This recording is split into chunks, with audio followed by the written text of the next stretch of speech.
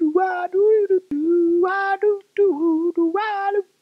bros and mofos, what the hell's going down? Sterling here, back today with some more costume videos. So what I wanted to start with today was Ezio and Altair.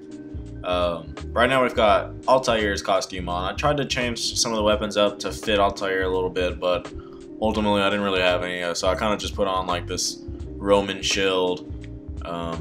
Just one of my, one of my bows that didn't look so like Egyptian or so like from the Nightmare Pack, and I put this sword on because it kind of looks something like maybe he might have. I don't know. Anyway, this is the Altair outfit. Let me jump down so you guys can actually see it a little bit better. Altair. Well, it's not Altair, it's Bayek, but it's Bayek wearing Altair's clothing for some reason. Anyway, it's just the basic old Assassin's Creed outfit from the first one, all white. You know how it goes. It's pretty basic, honestly. So I want to show you guys Ezio's though, because Ezio always looked cooler.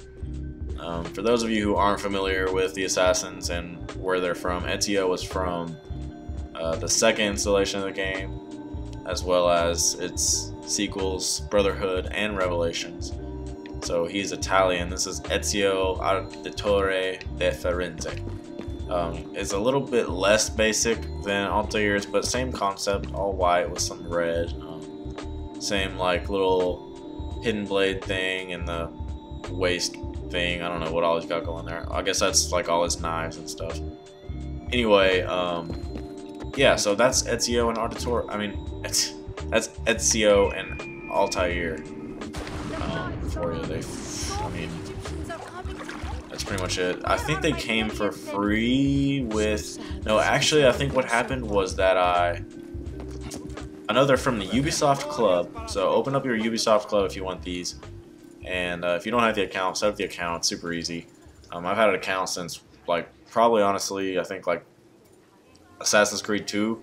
And you get points for getting, like, in-game achievements and stuff throughout all Ubisoft games. So I had built up like 500 points, I think.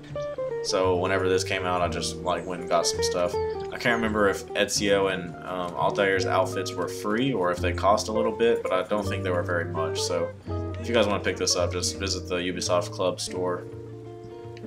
If you're on console, it would be by going to the start menu and then right on the D-pad, and then it's here, I guess. Actually, this would be, yeah, this would be the place to go.